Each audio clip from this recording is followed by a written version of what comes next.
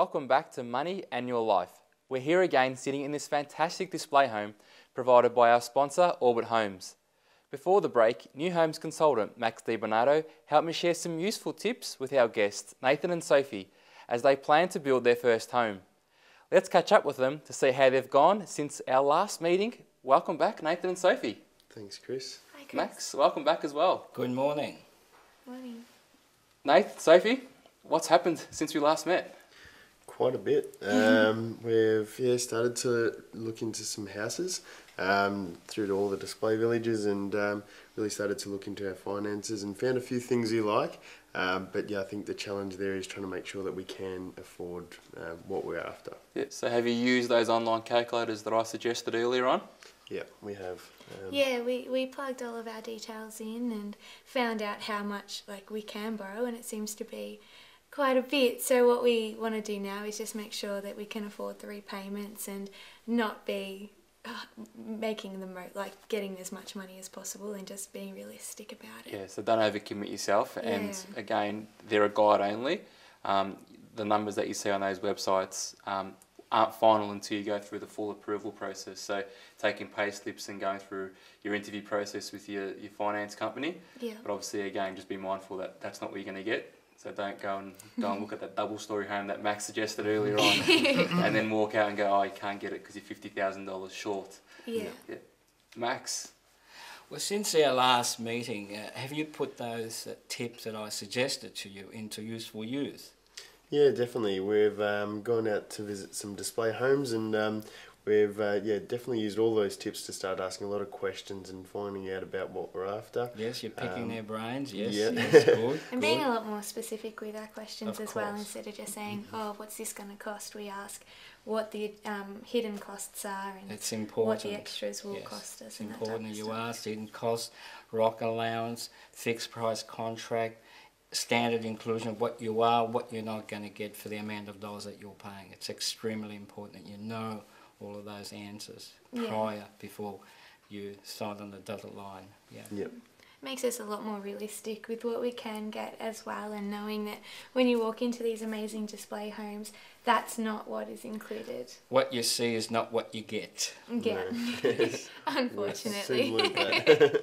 Yeah, and I assume when you went and visited these display homes, you would have seen fencing, trees, grass, Landscaping, concrete, fancy furniture. Fancy Keep away furniture. from that. Yeah, so all that's very all costly. excluded. Yep. So just be mindful. And Max, what else is excluded usually from building a house, and how much money should a new couple building in their home put aside for such things such as that? You would be surprised, but anything between $30,000 to $50,000 would just go in the tick. Okay. Because you're looking at fencing, concrete, landscaping, outdoor living, furniture, blinds, curtains, downlights, air conditioning. A lot of those inclusions items are not included on the price that the consultant will give you as soon as you walk in. Yeah. Those are the questions you need to ask.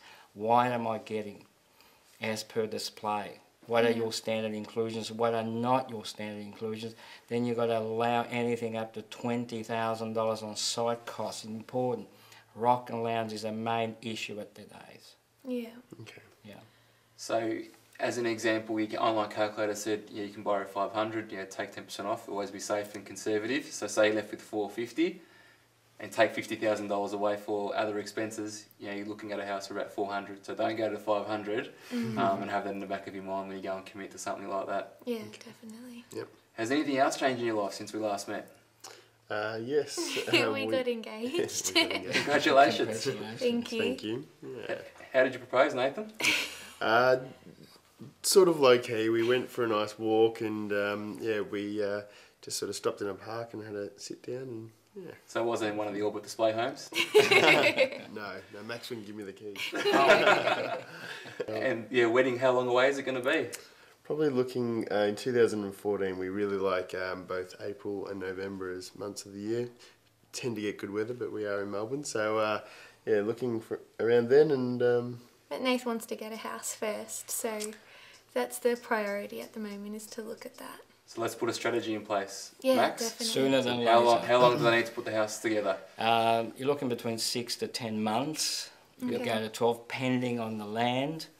Like I said earlier, it's important you find a flatter block of land. The flatter, the better. Okay. Yes. Well, good luck with the wedding, guys, and hope good luck with the new home as well. Thank you very much. Good luck. Max, appreciate the support. Thank you. Thanks, Thanks, Max. Max. On behalf of our sponsors, Nathan and Sophie, would like to provide you some gifts for coming on the show and sharing your story. Great, Thank thank you. you. This week, the Money in Your Life check is valued at $3,110, Wow.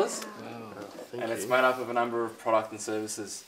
The Wow. first one is some gift vouchers from Not Quite Right, so you can go shopping on their behalf. Thank you. Thanks. We've got a care card which assists you to save some money on everyday incidental expenses. Thank you. So there's the Sounds card great. for you.